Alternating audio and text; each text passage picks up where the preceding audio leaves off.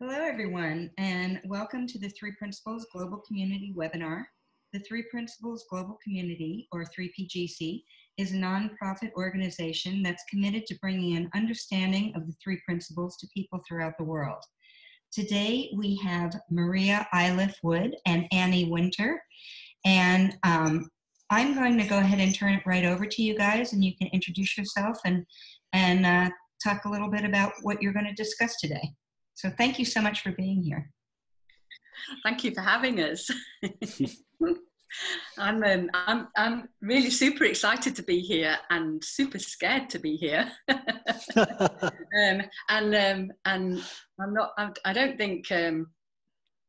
don't think the scared really is cutting the mustard really, but I am really excited to be here, and I'm really excited to be having this conversation with Andy, because whenever we have a conversation, I just love the conversations that we have. So I think I'm supposed to say something about myself, aren't I, just at this point? So I'm Maria Iliff Wood. I live in Leicestershire in the UK. I've been around the principles just for a few years, since about 2013. I was blessed to meet Andy and Steph, who's also with us today, through the Healing the World program with Dickon, which was just an absolute joy to be around. And the principles have made such a huge difference in my life and kind of took over my work. I didn't decide that I was going to use the principles in my work. They kind of infiltrated my work and took over. And it's a topic that I can talk about all day, every day. So I think that's it from me. How about you, Andy? My name is Andy Winter, and I live in Vermont and soon Long Island, New York. And we're moving there for my daughter to attend high school. And I've been in this conversation about the three Ps for, I guess, around 26 years now. So I had a chance to work directly with Sydney Banks and, George and Linda Pransky and Roger Mills. And most of my time has been spent in the field of education. We started a couple of different high schools with the principles really at the heart of the curriculum and the culture. And more recently in my life, I've stepped out of that and have been really pursuing or sharing the principles as my principal line of work. I'm just really delighted to be here too, and so glad, folks are here online. And it's always a delight to speak with you, Maria. And I found myself, just as soon as you open your mouth, I found my eyes welling up, just because I get so touched by the feeling you have and the appreciation and gratitude you have for how this understanding has affected your life. And I feel really similarly. And our topic, can I just jump into the topic? Yes, can I similarly, yes. I've been speaking only Spanish lately too, so it's really strange for me to be speaking this much English. But can I just jump right in, Maria, and introduce the topic? So when we were discussing what to discuss, and every conversation we had, the idea of wholeness came up, and meaning like non-separate, meaning nothing missing. And so my daughter just trained. My daughter's 14, and she trained really hard this morning. She was training since 9 o'clock, so it was about 3.5 hours. And we were walking over to this facility, which has they allowed me to use this entire conference room to do this conversation. So I'm sitting in front of this massive conference room with no one here except my iPad, which is kind of funny. But anyway, we're walking over, and she said, "So what's this talk about?" And I said, "Wholeness." She said, and it was just after she got done telling me how cool it is that Taylor Swift is coming out with a new album and all these things she's excited to do when she gets back home. She's been away for months and months.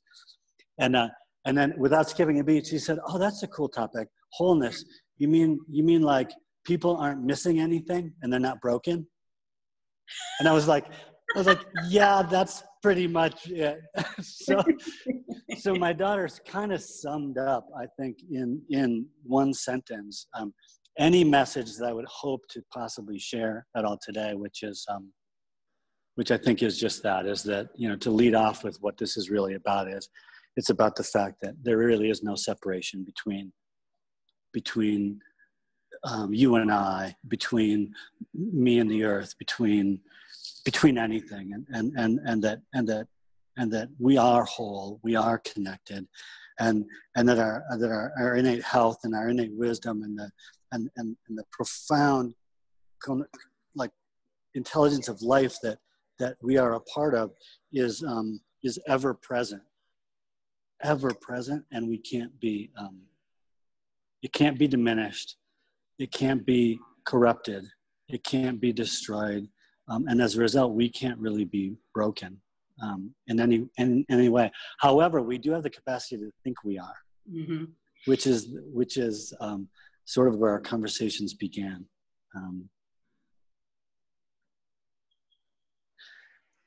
And I guess for me, 26 years ago, when I first heard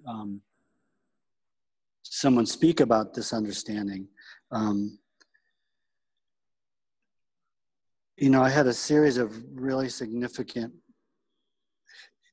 changes in my worldview, in kind of one of those instant, whoa, find your footing, things aren't how I thought they were kind of experiences. And I was trying to describe this to Maria yesterday, but it was,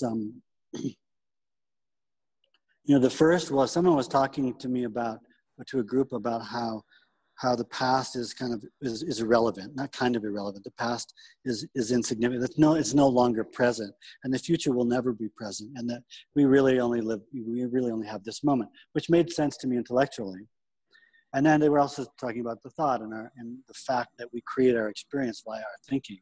And somehow or another, a few hours after they were done talking, I saw in large what they were talking about. And I had this, this feeling of like, oh my gosh, the past really isn't significant. And I really have been making up my experience moment to moment for my entire life. And so is everyone else.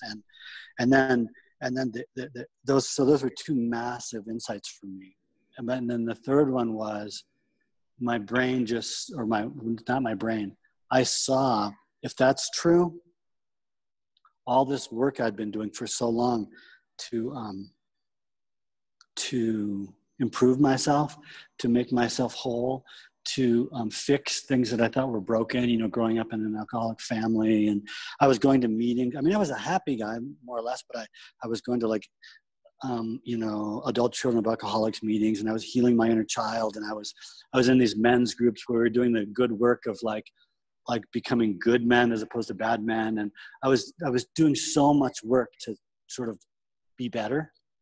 And I saw in an instant that there was no work I needed to do. And I just wept. I mean, I just remember, it was the first time in a long, long time in my life where I just realized that there was nothing I needed that I didn't have. And that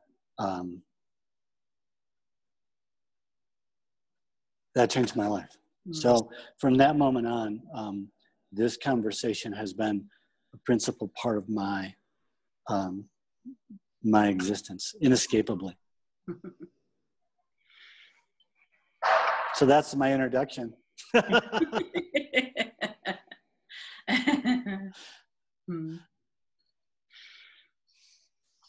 I suppose my experience of wholeness kind of crept up on me.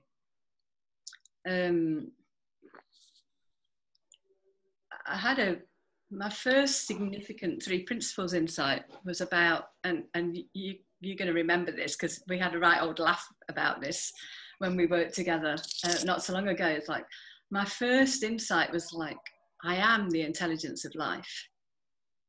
But I never realized the significance of that at the time. And it was years later, through writing about that moment, that I realized the experience of it, and the whole feeling of, it was like at somewhere along the line, this idea that I was broken and needed fixing kind of fell away somewhere. It kind of, I didn't have this experience where suddenly I felt like I was whole, I wasn't broken.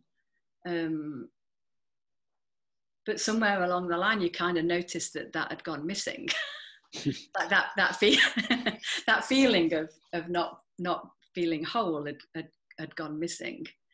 And it wasn't that I didn't have this idea intellectually, even before I came across the principles, that people were not broken, because I actually, in a previous book that's not principles related, I actually said that one of my guiding principles as a coach was that people are not broken and therefore don't need to be fixed at all. But I had a big insight when we were on the Healing the World program, where I realized that even though intellectually I had this idea that people were not broken and therefore didn't need fixing, but the way that I worked with people very, very subtly was like, I'm looking for what to fix. And if somebody had said to me that that's what I was doing, I probably wouldn't have, I would have gone, no, I know people are not broken.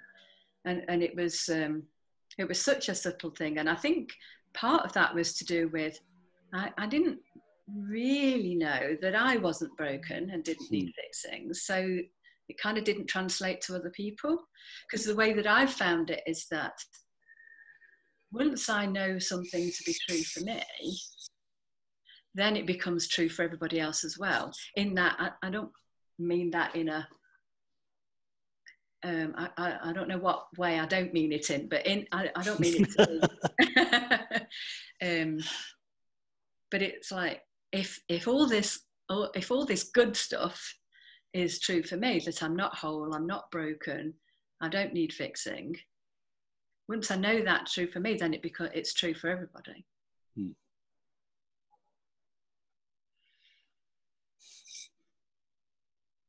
So it kind of crept up on me, and then I started to realize that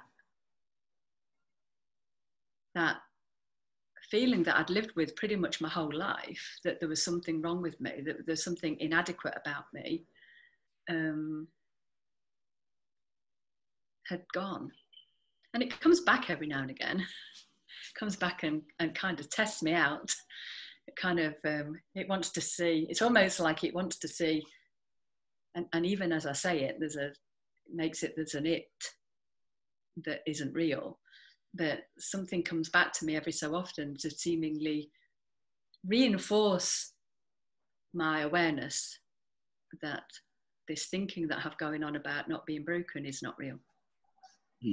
Or about this thinking I have about being broken is not real.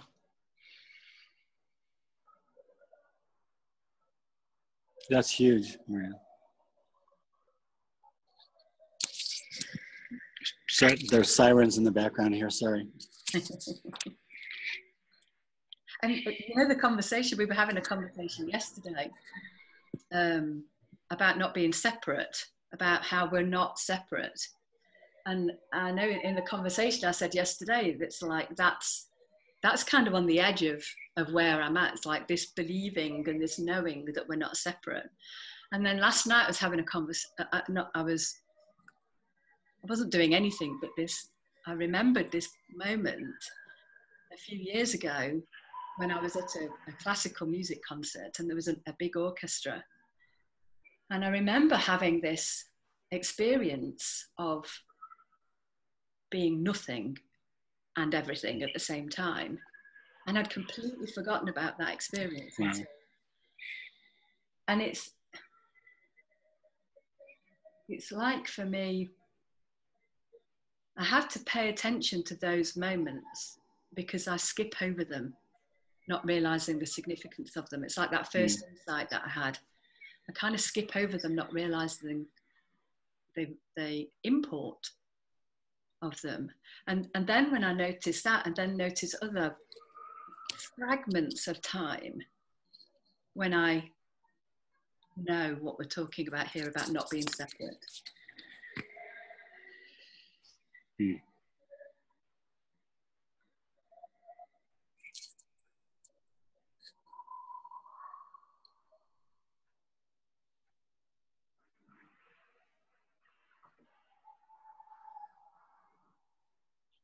Yeah, what you were saying about working with people really struck me, because I find that I sometimes still do that, or with my daughter or something. You know, it's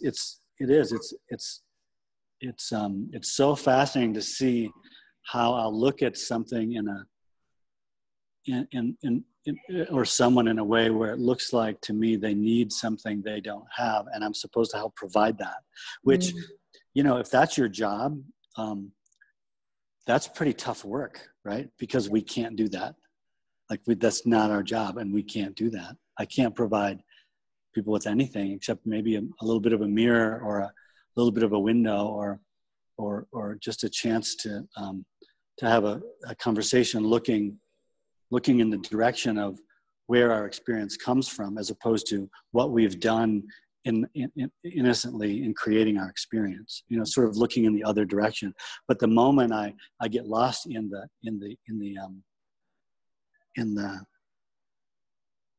what's downstream from the person, in their actions or in their concerns or in their worries or in their insecurities or in their addictions, and the moment I get at all interested in that,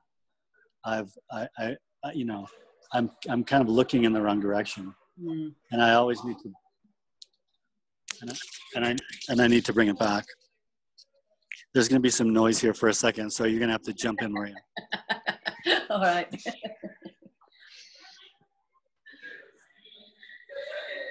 I really get what you're saying though about forgetting, because it's really easy. I even did it with my sister just an hour ago. She's feeling really stressed. I mean, I don't talk to my sister about the principles because it just she hasn't expressed an interest yet. And she's feeling really stressed, and I could feel myself really wanting to really point her in the direction of not feeling stressed and where stress comes from. But I knew I wasn't coming from a place of knowing that she's not broken. So just in that moment, you know, I have a bit of a slight conversation, but I don't keep the conversation going, because I know that I'm in that place of not believing that she's not broken in some way. And it's only a small thing, but and a lot of my work, I mean, I do quite a lot of work with coaches, and I do quite a lot of work with leaders. And what I found is that the more that we point people in the direction of their inner wisdom, who they really are, their wholeness, that's the thing that really makes the difference. So it used to be that when I first came across the principles, I think I talked about thought more than anything. And then somewhere along the line, it switched. And more often than not, start with mind. I mean, I don't have a like a strategy or an agenda or an order in which I work with people. I kind of sit with them and hopefully fall into that feeling. And more often than not, pointing in the direction of mind before I do anything else.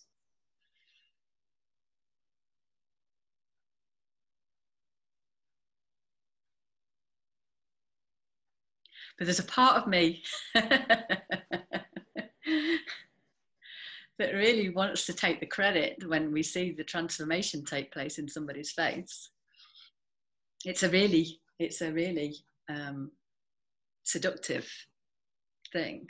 Like I was saying yesterday, I'm writing at the moment, and a couple of days ago, an amazing piece of work came through, and today I wrote a piece for my sister, and it was, you know, I could see what a beautiful piece of writing it is.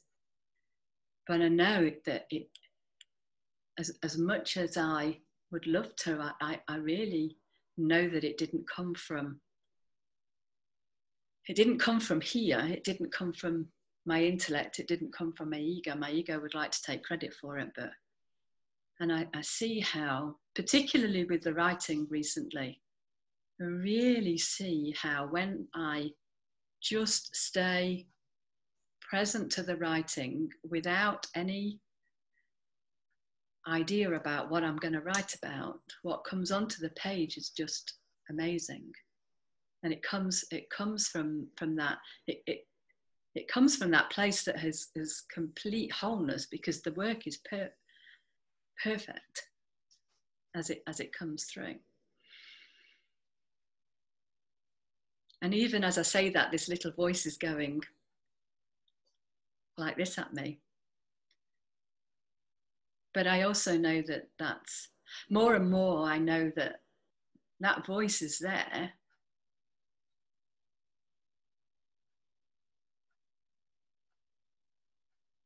But it's of no consequence.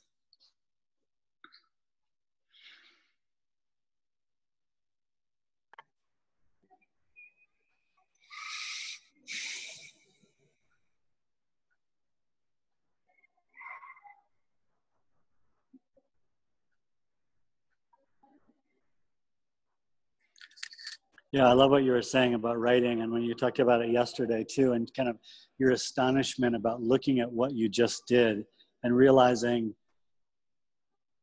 you really can't take credit for it. You can't, because we can't take credit for that either.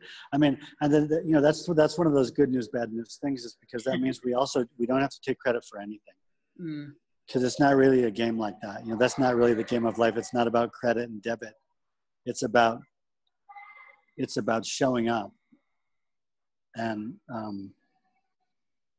with the recognition that every moment in my existence, I'm given what I need that's perfect for this moment. Mm-hmm.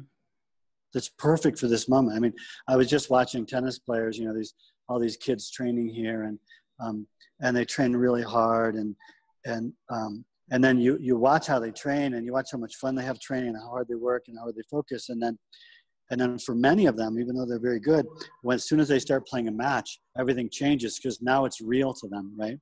They have this idea that now it's performance time. It's somehow different in their heads. And it's really no different. Like, they're given the same opportunity moment to moment to just show up and play with what they have. You know, play with their years of practice, play with their intuition, play with the joy that they have. But the moment they get a little bit serious about it, you can see them pull in. And then I'm watching my daughter play, Amelia, who I mean, she just loves tennis, and she loves playing, like competing as much as she does practicing, and she does it the same way. Sort of, it's not quite reckless abandon, but it's very free. Yeah. You know, it's very, very free when she plays a match.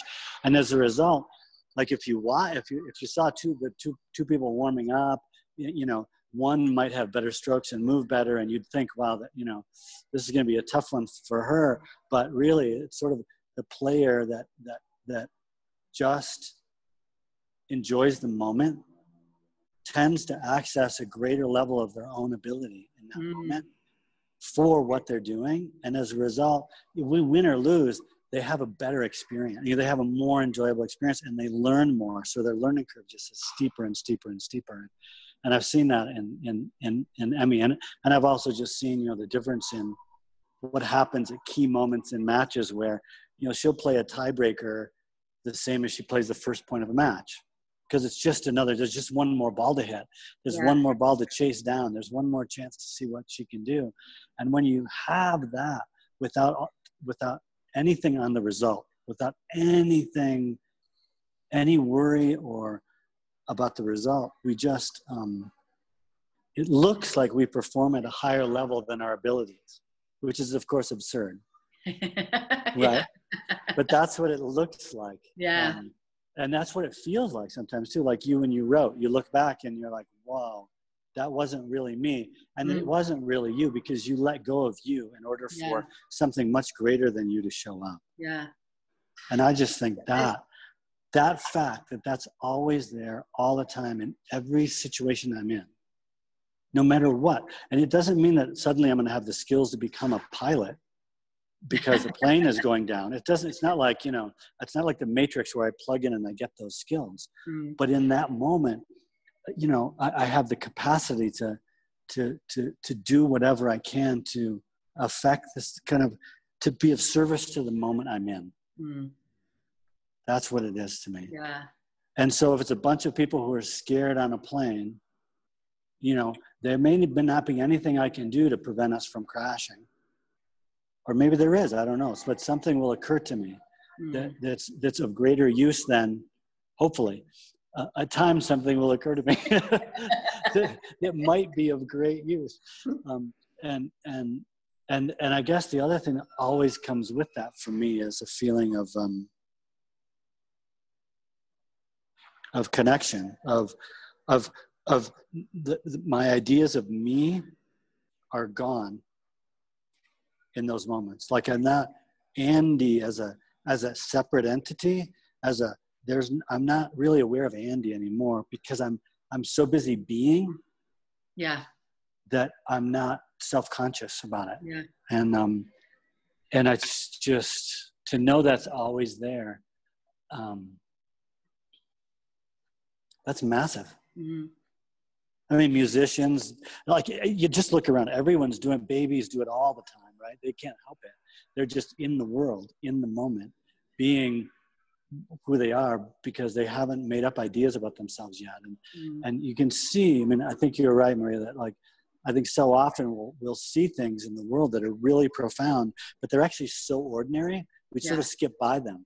And then it's like the bothers that we end up paying attention to, the troubles that we think we see that we end up, you know, like giving energy to, and we miss the truth that of the fact of where it all comes from in the first place, or at least I do. I say we, but I really mean me. So yo, when you were saying that about getting out of the way, because I can really tell now when I'm writing whether I think I'm doing it or whether there's something else coming through me, because I know that if I'm writing and I've got a really clear idea about what I want to write about, and I start writing, and I've done this a few times, I start writing and then about halfway through I go, nah, this is just not, you know, it just has nowhere near the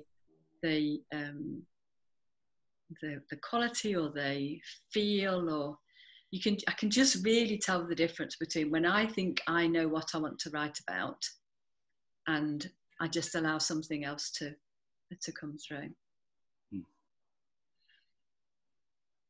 I've got a chat here from somebody, so I'm just wondering if we open it up to see if anybody wants to. I was just going to ask that. Yes, that's great. Isn't that spooky? So what happens here, Bonnie? Do we? So there is a hand raised. So are you ready to? Oh, I don't see it. No, I don't either. So go ahead, Myrna. Hi, Maria. When you were talking about your sister, I could relate to that because I have a sister who seems to be sick all the time, and even if, let's say, she goes to one doctor and they give her medicine, she might be okay for a while, and then there is always something new that comes up, so she's always sick. And I guess she has chosen to be that without being aware of it. So when you say you try to point people in the right direction without really talking about their principles, how do you do that? This is a really great question. Well, I'll just speak about what I saw in relation to my family, because I'm the oldest of 6 children, and I've always been the one responsible for my siblings. Like growing up, I was the one who looked after them, and over the years, like if they were having any troubles, I would have major worries about them. You know, it'd be me that'd be trying to fix them and sort out what's going on for them, or help them to see something. And I did, when I first came across the principles, I did try and talk to my family about it, but there was something, what I realized was that I was trying to tell them something to try and get them to get it. Mm-hmm, right. And that wasn't working for me. The message wasn't getting across. So somewhere along the line, I realized that wasn't working. And so I would just rely on whenever it felt appropriate in the moment to say something, I would do. And in the meantime, they've gone through some quite serious stuff, because one of my sisters has lost her husband, another sister has marriage has split up, and we've gone through some really, really painful, serious stuff for them. But I think because I have been able to help them, I have been able to be there for them. What I haven't done is educated them about the principles. Mm-hmm. And what I really know, that even in the depths of their pain, I know that they're okay underneath it. And because I know that they're okay underneath it, I know that I don't have to worry so much about all the stuff that it looks like they're going through. And I hear snippets from my sisters. I've got one sister in particular now who does she does the video editing for us now, so she's listening to the principle stuff. But if I was to ask her about the principle, she would say, "Oh no, it just all goes over my head. You know, I don't know anything about the principle." But you know, some things, she'll just say something sometimes, and I go, she knows this. I see that she knows this, even though she doesn't know that she knows it. And so for me, it's been more about knowing that they're not broken regardless of anything that's happening for them. And that's really, it's liberating for me. And it's really lovely for me, because I don't have to worry about them at all, which is a big thing for me, because I did worry about them a lot. So do you mean to tell me that, let's say, if they are feeling really down, or, you know, somebody has just had a divorce, you're simply being there? Yeah. And just by being there and not thinking, oh, she's going through without putting any thoughts into her situation. Yeah. That's helping all by itself. Yeah, absolutely. I think that we really, really underestimate the value of just being with somebody without saying anything, just being there in love with them, feeling for them, really feeling for them, but not being pulled into. There's been times when I've kind of thought that maybe I'm a little bit heartless, because I'm not dragged into the experience that they're experiencing. But that's just not, it's just not the case. But I think we really do underestimate the value of just being with somebody while they're going through the emotional turmoil. So, for example, when you're saying that, I'm going to be talking about my sister again. If we talk about something and all of a sudden it becomes a little heavy, then she'll say, let's say, oh, now I'm getting a headache. So I don't have to try to say, oh, calm down. It's just there. It's just having a headache, and I just respect that. And that's her choice. Or she's just expressing that she's having a headache. Mm-hmm. Without having any pity or sympathy or trying to make her feel good. Yeah. Can I jump in? Yes, please. I love the question, and I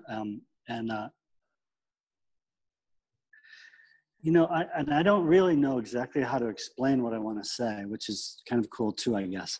But for me, it's so beyond the words that we say. I mean, I just gave two different talks in Spanish, one online and then one with a group of people here in Colombia, and I don't speak very much Spanish.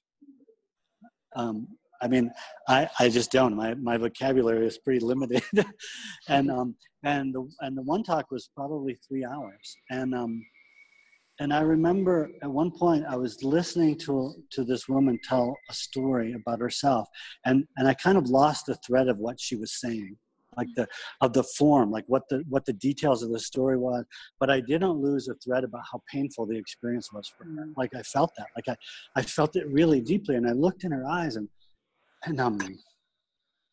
I did, like Marie was saying, I just had so much love for her, and her experience was so, I mean, I want to say so human. I mean, it was so, like, we all have experiences like that where we get roughed up by life seemingly, and we, you know, here they say it's muy duro, like it's really tough. It's a tough time, and where it's muy duro, and I felt that, and all I had was compassion for her, and I looked at her, and I knew she was going to be okay, but I didn't say that, but I knew she was. I mean, she is okay, right? And after she got done, she sat there for a minute and she apologized for crying. And then she looked over at me and she said, in Spanish, she said, "But I'm okay, aren't I?" She said, "I'm okay." And then she looked at the other people in the room. She said, "I'm okay. Even like this, I'm okay." So I think we really, you know, the longer I've been in this conversation, the more I realize that the words are completely insignificant. And that the more I try, and the more responsibility I feel to help, the less able I am to actually be of service. And the more I listen and just allow that natural connection that exists to be the medium that I communicate with people with, at least I'm going to have a better time. I can't guarantee what anyone else does, but at least I enjoy myself. And I always, if there's anything to say, it'll show up. And if not saying anything is the best thing in that moment, that's what comes to me too. And it's just easier because the pressure's off me. You know, I don't feel that kind of pressure anymore. And I know someone has something they want to share. I'll just share one more quick story. As I had one client who was a sister of a friend of mine, and she was very troubled, and she was a hypochondriac and really believed everything was bad for her. Like, she rarely went outside, and when she did, she went outside at night if she could. She even felt like she got radiation from headlights on cars, so she blackened her windshield so she could see that lights were coming, but she couldn't really see the road. I mean, she slept in her bathtub at night because the ceramic and the cast iron, she felt, well, it's like the only place that was safe enough for her to be, so that all these electromagnetic fields weren't affecting her. You know, that was the world she lived in, and it was completely real to her. And everyone around her thought she was crazy. Everybody, like her family. That's why they called me. They're like, "My sister's gone crazy. Can you talk to her?" And I was like, "Sure." And I knew her from before she had this thinking. And so the first time I visited with her, actually each time I had a session with her, it was in her apartment and in her bathroom, and she was in her bathtub. And she was in her bathtub, and the lights were off because the lights also created this field for her. And so for a moment, when she said, "Is it okay if we meet in the bathroom?" And I was like, "Really?" And then I was like, "Oh, I've never," and I just thought, "Oh my God, this is so cool. I've never met in a bathroom before. Why not?" You know, like, I just sort of went with what her experience was. And the more normal I saw her, the less crazy I saw her, kind of the less wild she got with her talking and thinking. Now, I don't take responsibility for that, but it's sort of like she didn't have anything, her thinking and her ego and her ideas didn't have anything to push against. Because I just listened. I just loved her. I didn't care, you know. Sure, she was having crazy thoughts. And at one point she said, "You know, do you think I'm having crazy thoughts?" And I said, "Of course, just like me." You know, like, because that's what we do, is we have thinking and we believe it's real, and it's not. And that is, by definition, I think, you know, when you're thinking something's real in the world and it's not, and you're running away from it, that's a little crazy. But it makes perfect sense. And so I feel like that's kind of what Maria was talking about, is that when we just show up for another human being, we're given what we need in the moment to be of service to where they are. And it's impossible to lose anything when we do that. It's impossible, like, because we're just more filled, we're more alive, we're more present, we're more than us, we're more than, it's not personal. when I listened to you now, one thing that came to my mind was this: when I'm with my sister, or perhaps with somebody else, what's going on here is that I'm labeling. That's what's happening. I'm labeling the person, and I suppose that's what keeps me from being present. Because when I say living, that's my thoughts. I'm already saying, oh, she's sick, or she's really not thinking about getting better, or these thoughts. I'm labeling without realizing it. And when you're talking, I see and hear that you're not labeling at all. You're just being there. And so whatever craziness this person has, like you said, it doesn't stick to the label because there's no label. Yeah. Welcome to the club. Welcome to the crazy club, right? Yeah. I'm a member. Mine just doesn't look like hers. Yeah. One of the things that I realized last year is that you don't know what's going to show up that is going to be in service to somebody. And we had a close family member die over a period of 7 months last year. And I had it in my mind, this is one of the insights about it, was I had to help this person make the transition, that it was my responsibility because I understood the principles. And it's kind of like life showed me that hadn't got that intention for me. And made it impossible for me to be there to help this person for a period of time. And then when I turned up and I'd had an insight about that, about, oh, right, so it's not me.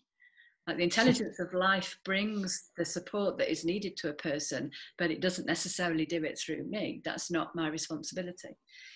And then when I was well enough to go back and be with that person, there was a moment when the thing that I had to do in the moment to be of service was to wipe her nose.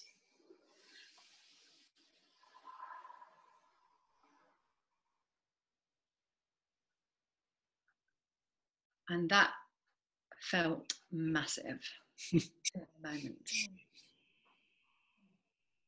So we just don't know. We think, it's like Andy was saying earlier, we think we can get kind of hooked in the idea that it's the words, it's the way that we talk to people, it's what we say that is going to make the difference. But we just don't know what it is that's going to make the difference.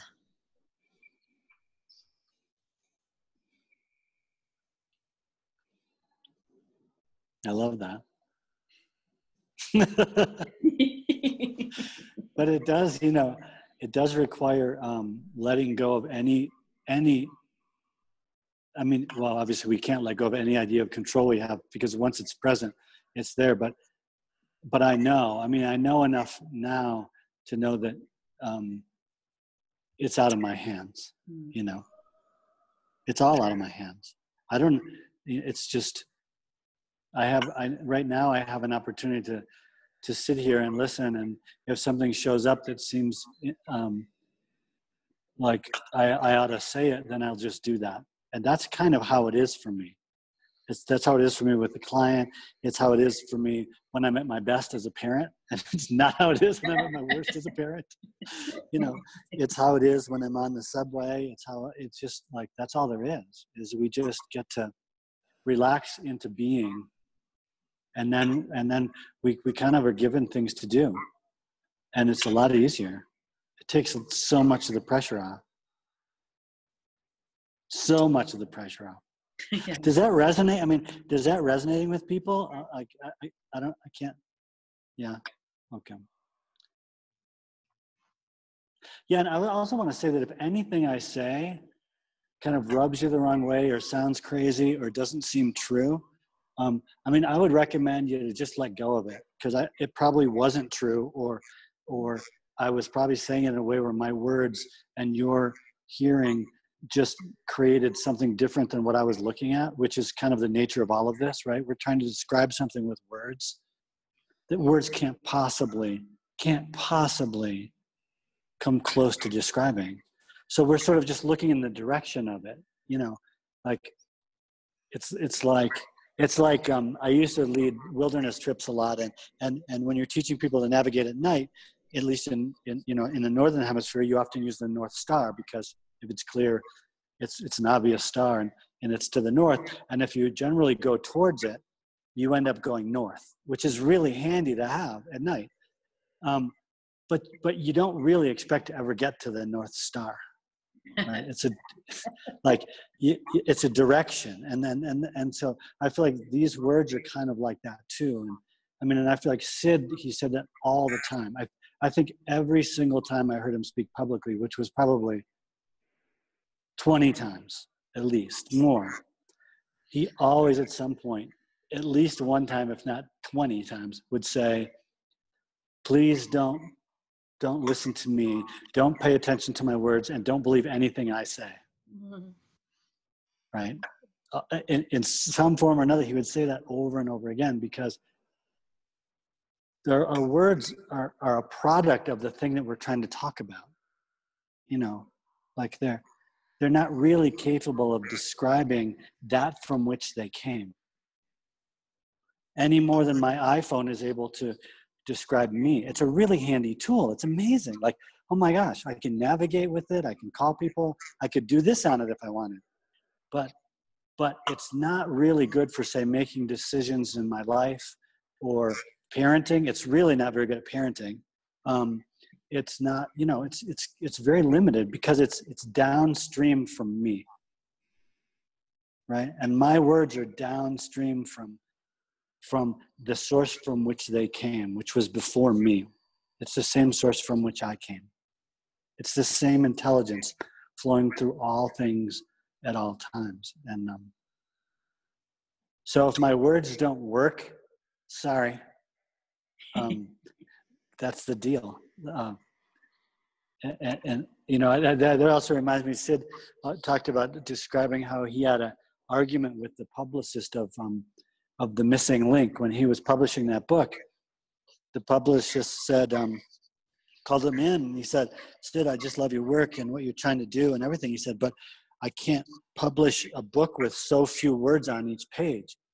And Sid said something to the effect of, well, what you don't understand is it's the space between the words that's most important. He said, if you can't publish this book with more space than there are words, I'm going to have it published by someone else, because you're missing the point. And then the guy sat there, I guess, for quite a while, and finally just threw his hands up and said, fine, and he printed it. And because, you know, that it's not about the words, it's about what kind of where they're leading us. Mm. I think also as well, what you're saying reminds me that for me, it's like trying to use words to describe wholeness kind of separates me from experiencing wholeness.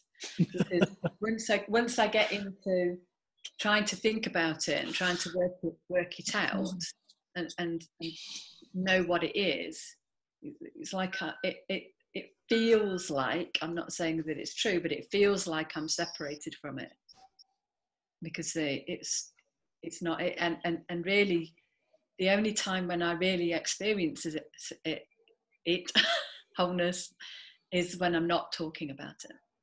Mm. But like I said yesterday, that may not be true tomorrow for me.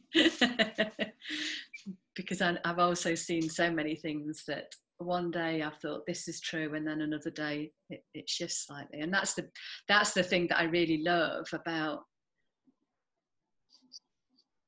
the bad news is I'm never ever going to get to the bottom of this understanding, but the good news is that there's so much more to get to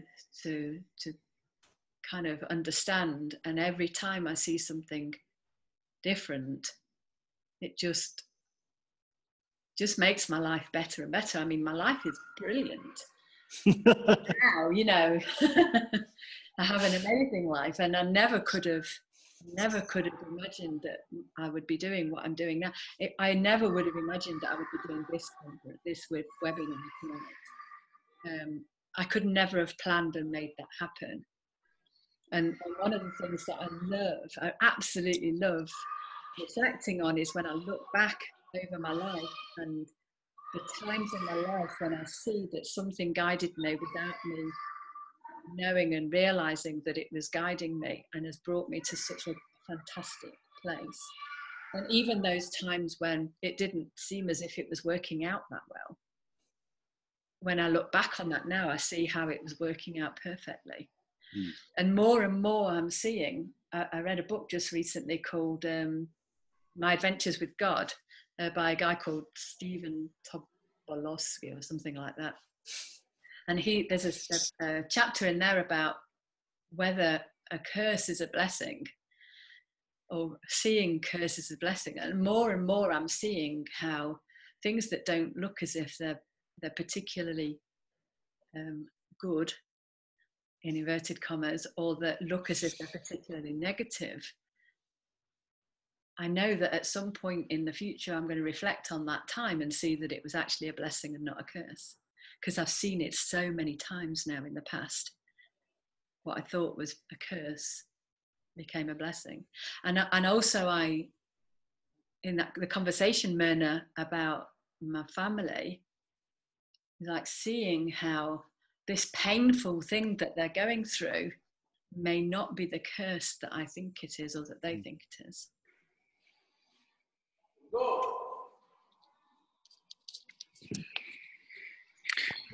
I'm wondering if anyone else has anything they'd like to share or questions or Yeah, or thoughts.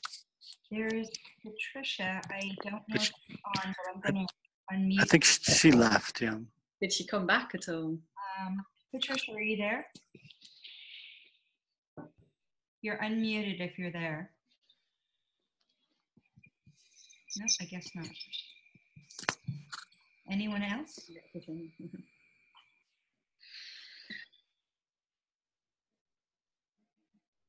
Myrna? Yeah, I'm just, if anybody else wants to speak, that's fine.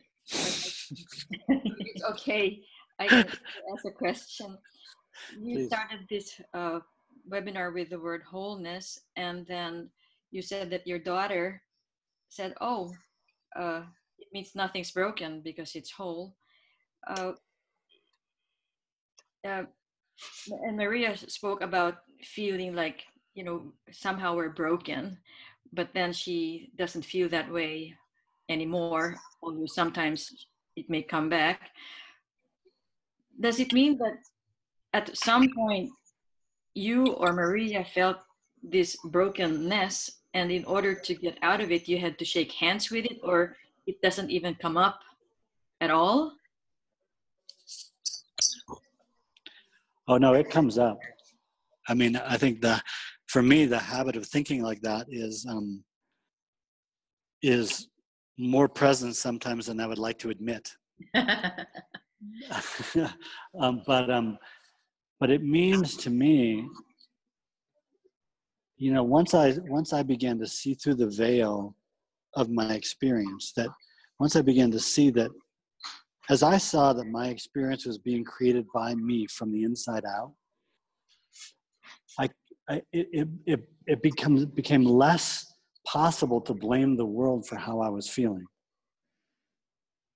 past or present.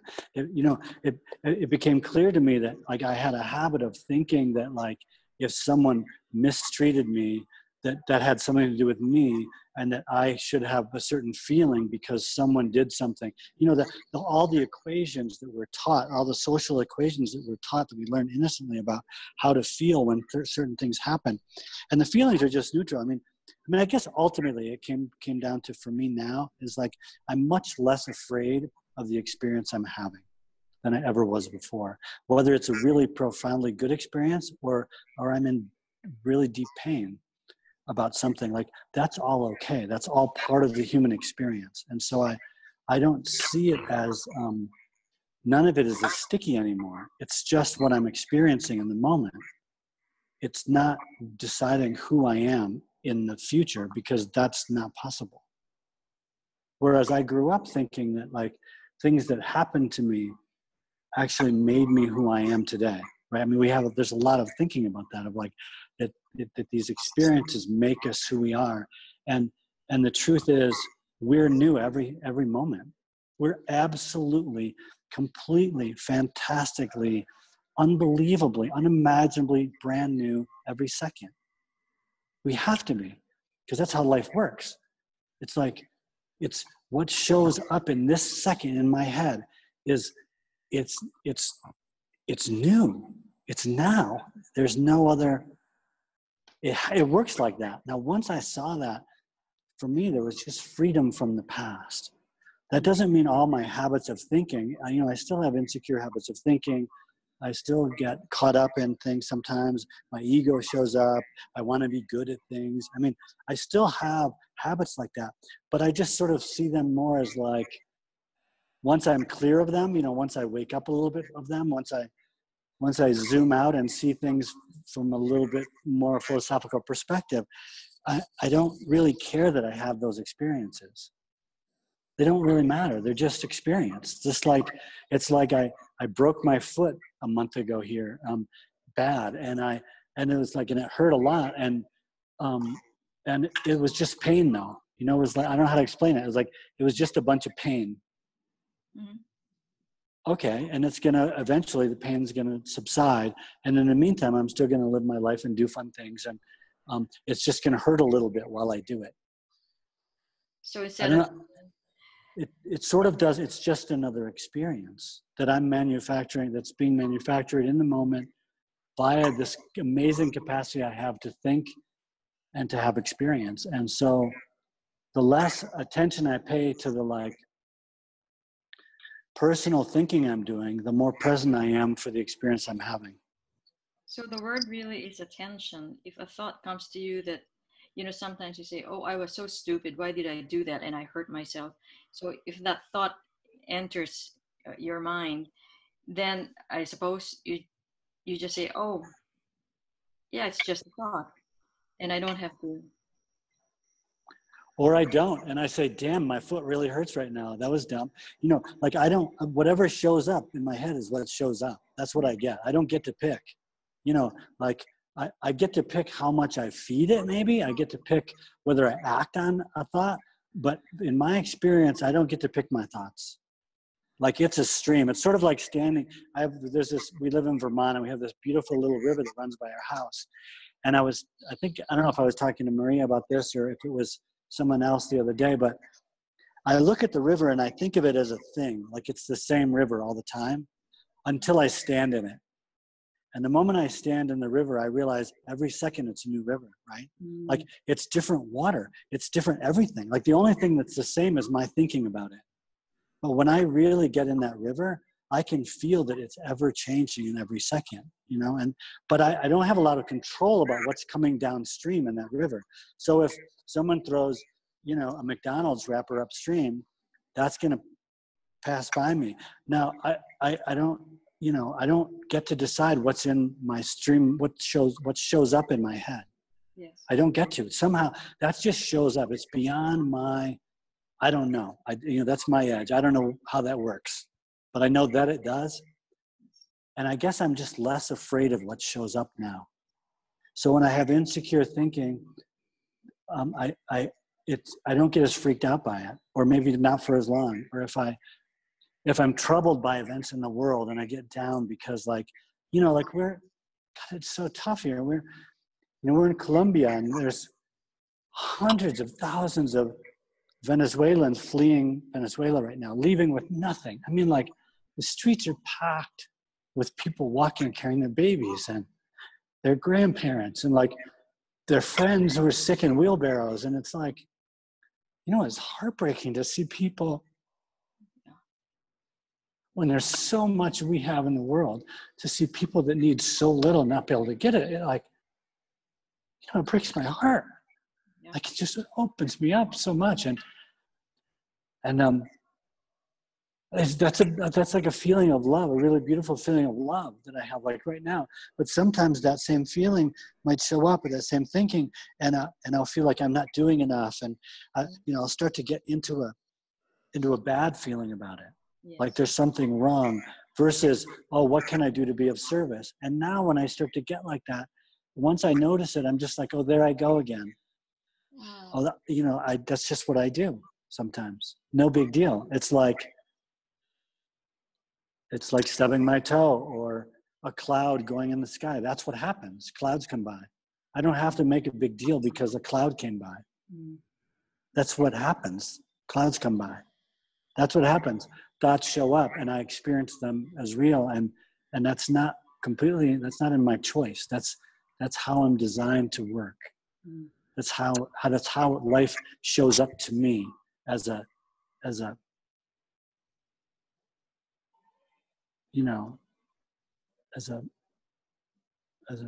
semi-form of intelligent life. Because that's just how it works. I don't know if that helps, but. Yes, it does.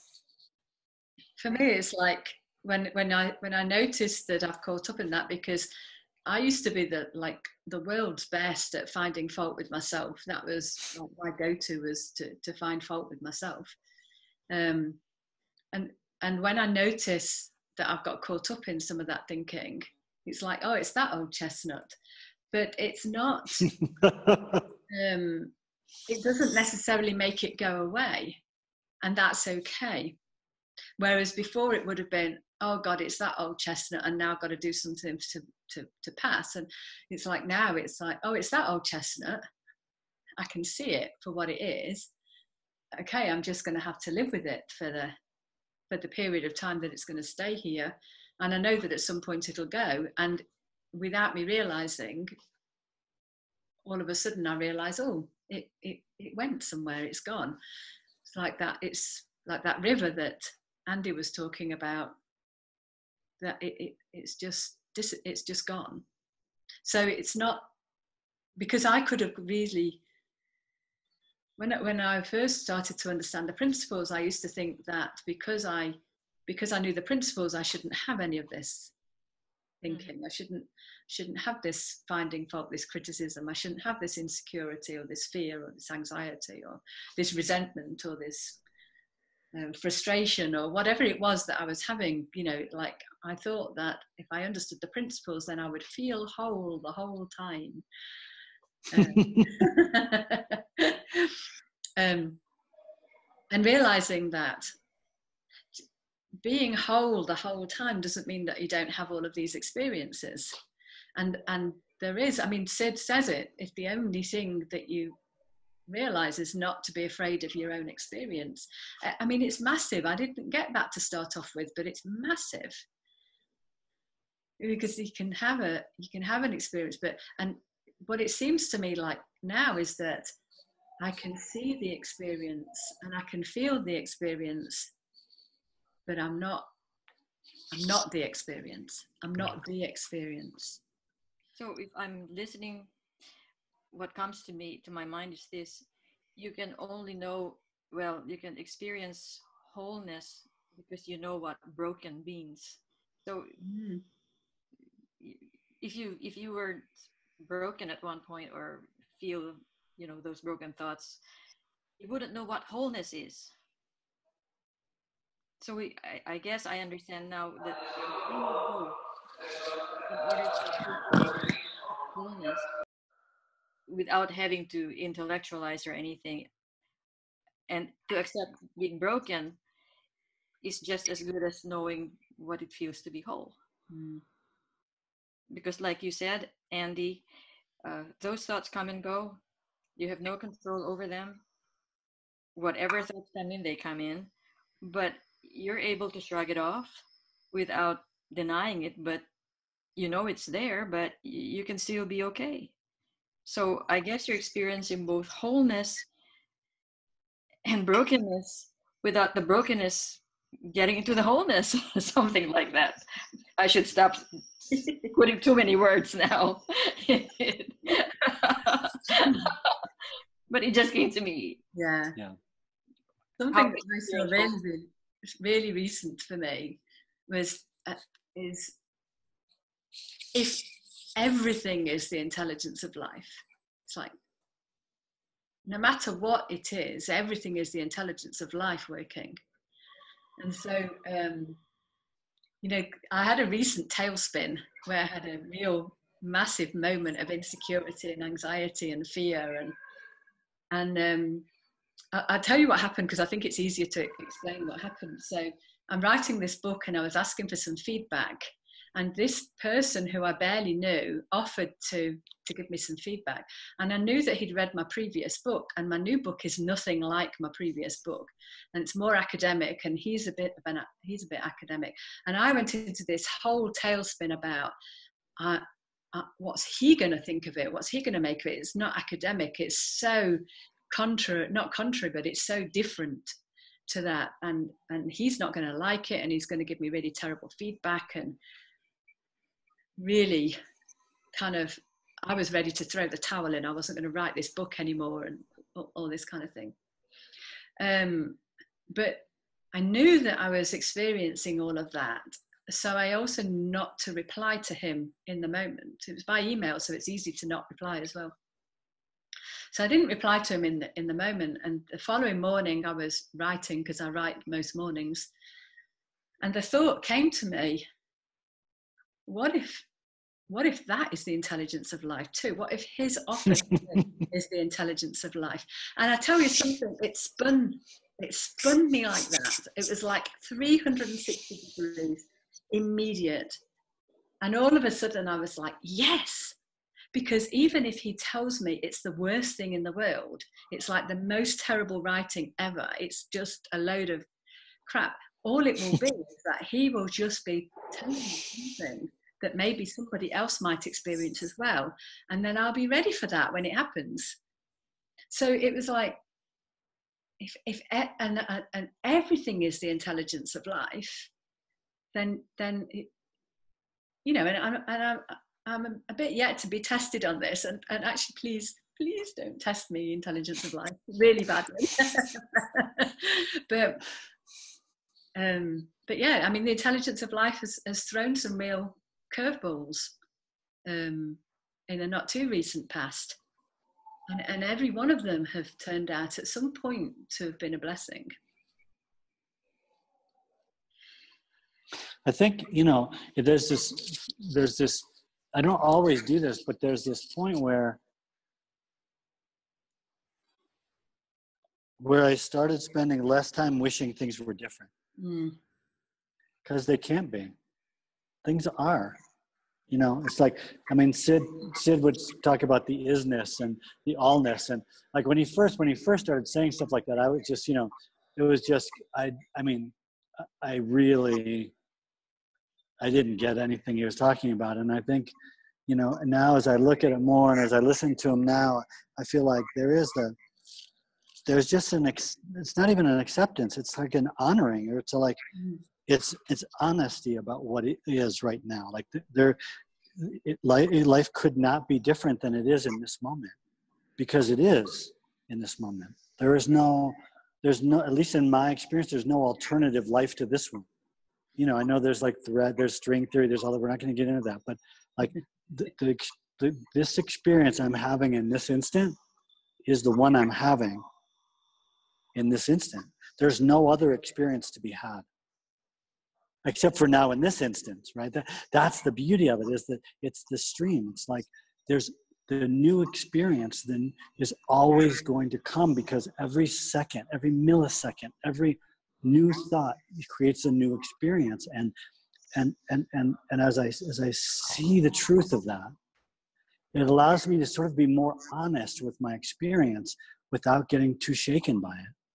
Yeah, so if someone doesn't like something I did, or if my words impact someone in a way that I don't intend, I can apologize for that, but I can't undo it, but I can just be really honest about it and have that experience and have compassion and learn from it. And I feel like the more I do that, the more I learn, the quicker I learn lessons that I thought I learned a long time ago, you know. the less attention I give the idea that I have to be good at everything, or that I have to say the right things, that I have to do the right things, or that I have to be a certain way. And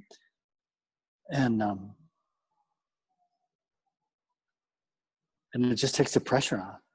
Because pressure is an illusion. Like, pressure doesn't exist in the world. There's only one place where pressure exists. I mean, the kind of pressure I'm talking about, mental pressure, and it's self-manufactured. It's not, people think, like, because I work a lot with athletes, and they're like, oh, it's the finals of a big tournament, there's a lot of pressure. That's just not true. That's a made-up idea.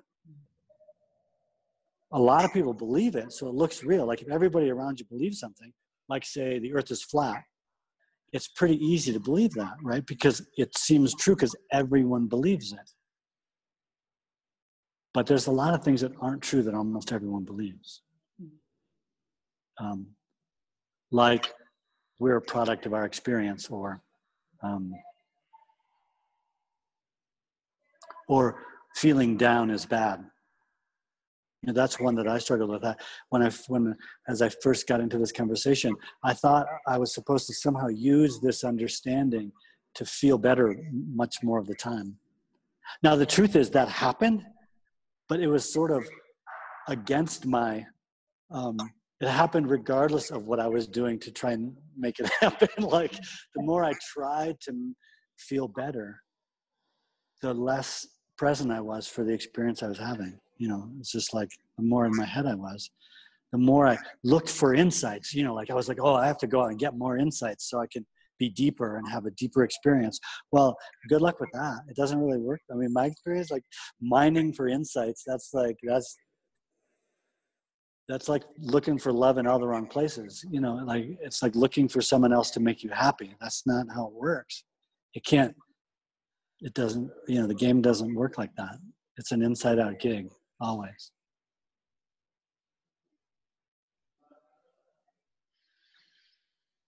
I'm just looking at the time now because it's 8:15. I'm not sure. Were we supposed to be on for an hour? Yeah, I love this conversation though. So if there's anyone else who has a question, I'm happy to stay a little longer if the two of you have the time, and if not, we can wrap it up. Mm-hmm. Thank you so much. Is there anyone else? Yeah, this was really lovely. I really enjoyed listening to the two of you chat. As George said, just us girls having coffee, right? I think Patricia just said she has something to say. Oh, she's back. Oh, okay. Okay, let me Yes, I'm back. Hi, Patricia. Hi, Andy. Hi, Maria. Hi, Bonnie. So this might be I'm sorry. First of all, like, my camera is not working for some weird reason. But when we first started, I got the topic about wholeness, and of course, my first thought was, yes, I'm whole. I'm whole.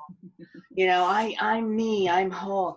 But I had this, like, weird sensation going on that was coming from within. It wasn't coming from my head.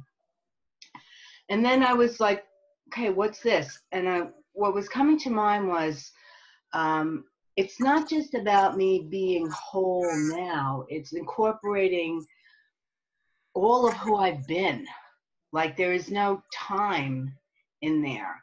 So even the things that I, don't, quote unquote, don't like about myself, or things that I think I've overcome, I'm not like that anymore, passive or gullible, or, just to name a few things.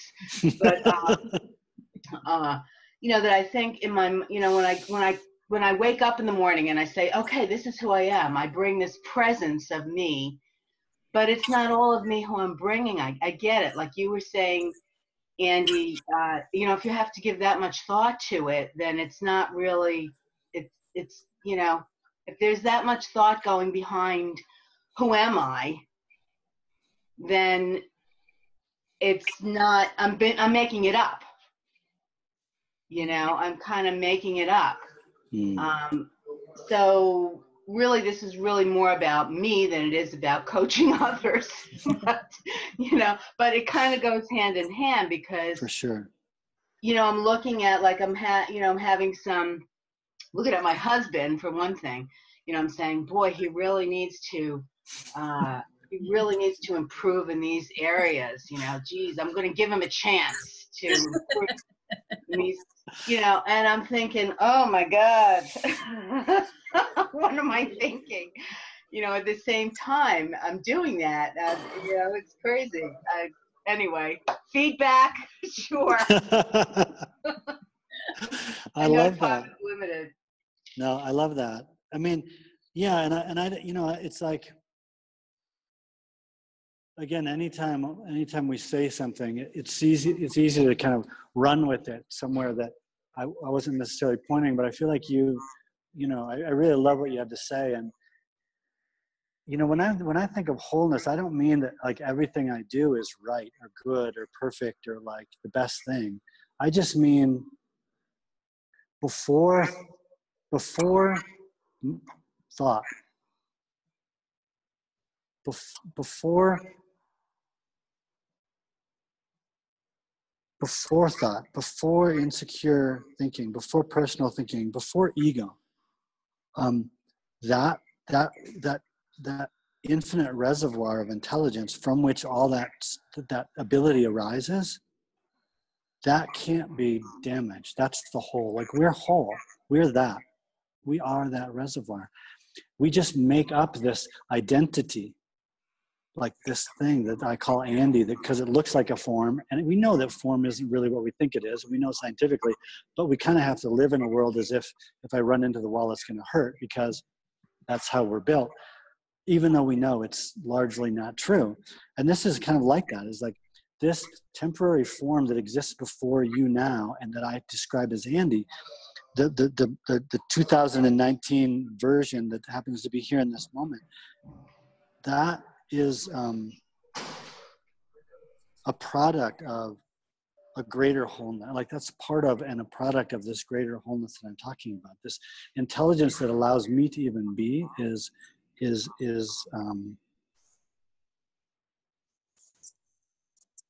contains everything there ever was and ever will be. Yeah, so it precludes time as well.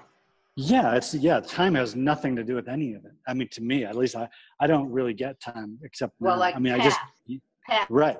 I'm talking about. Or future, or anticipation of the future, fear, insecurity of what might happen, dying, any of those things that, like, yes, I would say so. And that whole is that there can't be a separate me. There can't be a damaged me, but I can have thinking, because I have this capacity to, I have this inescapable ability. My superpower, like yours, is to create my experience moment to moment. We all have it, but I don't. But it doesn't, and it always works out somehow or another. But it's not always pretty in the moment, right? Right. It's just like sometimes I do act out of insecurity. Sometimes I'm not as kind to my daughter and as compassionate as I'd like to be. Sometimes I'm not as kind to my wife as I would like to be. Sometimes I get selfish and all that, and that's all okay. That's just like, that's what shows up in the moment, and I go there for the, I mean, in honest truth, I go there for some period of time, and until something else shows up on the menu that looks a little more inviting, and then I pick that, then that, but as soon as that's the case, then as soon as something else shows up that seems better, it means I'm not in that stuck place anymore. I'm not in my insecurity, because from there I don't really see any other way. But none of that is me. See, like that the wholeness I'm talking about is the place where all of my experience comes from. It's the, like, I mean, when I think of wholeness, I can't help but think of Dr. Bill Pettit, who I just, like, Bill Pettit looks at me and I cry because like the way that he sees human beings and the amount of health, like the perfect health he sees in everyone, is just stunning to me. And all the stories I've heard him say about sitting with people who are schizophrenic and have been in hospitals for years, like years, and how at some point he just talks to them like they're everybody else, or he listens to them, or he just hangs out with them. And at some point or another, some folks hear, see, whatever you want to call it, feel something he's saying about the fact that they're still healthy inside. They just don't think they are.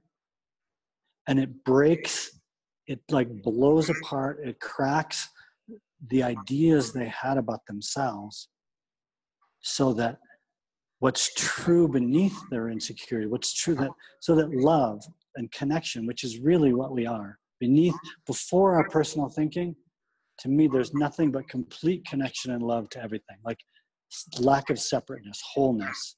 And it's only through our capacity to think sometimes that we create this illusion of being separate. We create this illusion of being damaged, or we create this illusion that we're not enough, or this illusion that the world should be different than it is.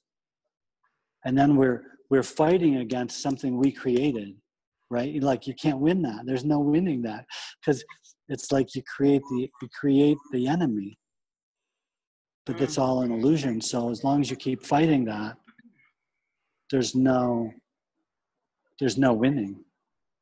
And once we just see, oh, that's innocently what we do sometimes. That's innocently what every human being does sometimes. Then we can let go more and rest more easily in the fact that we have this profound capacity, this amazing ability to create our experience moment to moment and just see what shows up. And kind of get tickled by it all, even the less than lovely parts. Yeah. So that's what I mean by whole. What just occurred to me, literally this second occurred to me, one of our clients emailed me just recently, and she's been reading the relationship handbook by George Pransky, and she said it was in the middle of the night, and she was asleep, and her husband was snoring, and she said normally, like, she gets really, really annoyed about his snoring, and she said, I looked at him and I went, "Ah, oh, lovely, he's sleeping." And it was such a surprise to her to have that kind of thought about his snoring, because normally she has so much awful thinking about his snoring. It's like she didn't make that happen. Like, yeah. And it's like you just see something and it changes the way that you are. And so many people talk about that. They suddenly find themselves being different in a situation compared to how they know they would have been different before. And you don't make it happen. You can't make it happen. It just yeah. And your desire for it to happen won't make it happen either. So it's like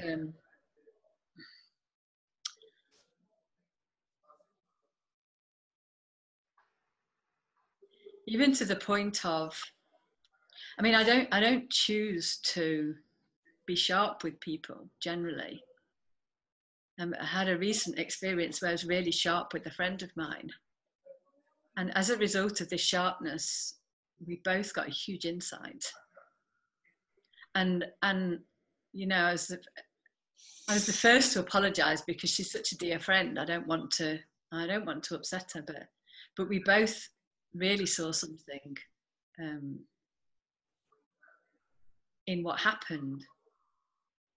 So again, it comes back to, like, everything is okay.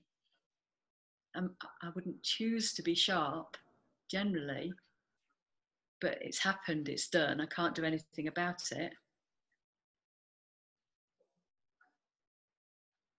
But the intelligence of life works in just such mysterious ways. You can't, I think it's like, I don't consciously look for the intelligence of life in what happens, but I know that that's the direction I'm looking in these days, more so than, because I could have got really caught up in criticizing and judging myself for having been sharp with her, and I would have had no shift in understanding if I'd have stayed in that thinking. So more and more, I don't tend to go there, although I do sometimes. But it's almost like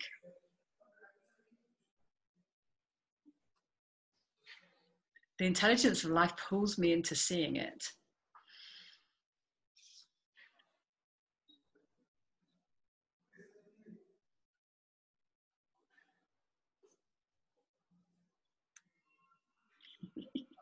I told you I just love these conversations. I really want to thank you both so much, and for the extra time that you gave us. This was really, really beautiful. Thanks. It was a great pleasure, and thanks for spending some time with us, everyone. It was really nice. And Maria, thank you so much. It's always such a great pleasure sitting with you and hearing what you're seeing, and I just feel really grateful that we've become such close friends, and that you and Ash entered my life not that long ago, and it feels like you've always been there. So, because I think you probably always have. Because we're not separate. That's right. Yeah, thank you so much, and thank you, Bonnie, for hosting. Yes, thanks, I Bonnie. appreciate that. I really, really appreciate the questions and the contributions, and I know that I've said things this evening that I've not heard myself say before, and it's really been sparked by the questions and the conversation. So thank everybody so much just for being in this place. Yeah, and just to let you all know, the next webinar is May 15th, and it's with Wendy Sajasi. So hopefully we'll see you live then. And thanks everybody. Thanks everyone. Thank you. Love to you all.